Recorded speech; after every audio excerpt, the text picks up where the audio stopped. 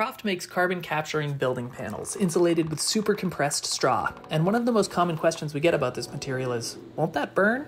Short answer, no, but we understand the skepticism. To settle this debate, we called in a favor to our local fire chief and set a bunch of stuff on fire. We set out to compare 3 different wall assemblies by exposing each of them to 10 minutes of intense direct flame.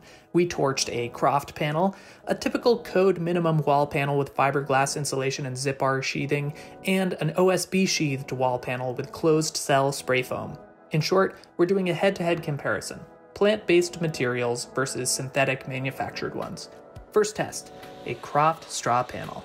Our panels are filled with local, organic, no-till straw because we are overachievers, but any straw will do.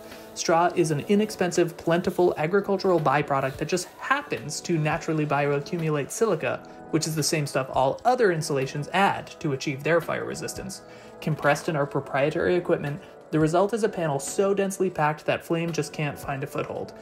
Instead, the straw simply forms its own protective layer of char within a few seconds. And further burning doesn't change much. For the record, the test we're doing here is about 5 times as harsh as the standardized test for insulation materials. After 10 minutes of this 1200 degree flame applied directly to the face of the wall, we not only hadn't gotten the panel to catch on fire, but the straw on the other side had only warmed by 6 degrees. When we cut the torch, our panel self-extinguishes within seconds, the only demonstrable change from all our efforts being a blackened dent in the surface of the straw, about 2 inches deep. In short, trying to burn our panel was kind of boring, which is probably the highest praise you can offer during a test like this. Next up, the code minimum panel, also known as the 20+5 wall because it has approximately R20 insulation in the stud bays and a continuous R5 insulation at the sheathing plane. For the moment, let's table the building science that indicates that this wall can be risky in terms of long-term moisture durability, and let's see how it performs in the face of fire. While the paper facing on the fiberglass burns up quickly, the fiberglass batt just sort of melts away and doesn't really contribute to flame spread. The polyiso foam, however, began self-igniting around 800 degrees, creating enough blowback heat to melt the brass tip off of our torch, a stark reminder of the high-profile failures polyiso foam has been involved with in the past. At the 10-minute mark, the fire had effectively burned through, a thin layer of sheathing remaining intact but reaching 200 degrees compared to our straw panel's nearly unbelievable 6-degree change. The takeaway?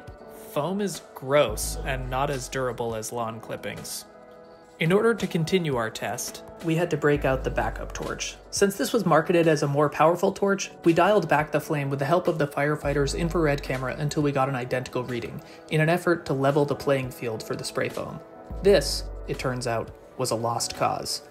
After only 45 seconds, the firefighters in attendance told us to cut the torch over concerns that they had witnessed the spray foam entering what they called runaway, a scenario where the foam had started burning hotter than the torch itself, which turns out to be an all too common occurrence with modern construction. This is when the fire chief piled on with some juicy observations that we won't share here, lest we be sued into oblivion by the manufacturers. Wow, I cannot believe that spray foam. That was intense. I said, we were talking to you, and I said, that's nowhere near as bad as blue board. Blue board is way worse. Really? Oh, yeah. Start with this got worse fumes. Wow, I did not know that. Yeah. What was that? Blue board. Blue board is way worse than that. Worse than the spray foam? Yeah.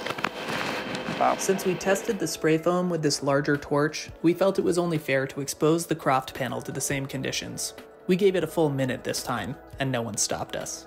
But again, no matter how much heat we exposed the straw to, we were never able to get it to self-ignite. The behavior remains the same. Straw forms a self-protective layer of char and won't really spread beyond the direct point of the torch. It's a reminder that, given the same conditions, organic compounds consistently remain at a lower temperature than synthetic materials. We managed to convince a few skeptical firefighters with this test, and we think it manages to convey one simple fact: that natural materials can be incorporated into safe, healthy, durable buildings, for now and into the future.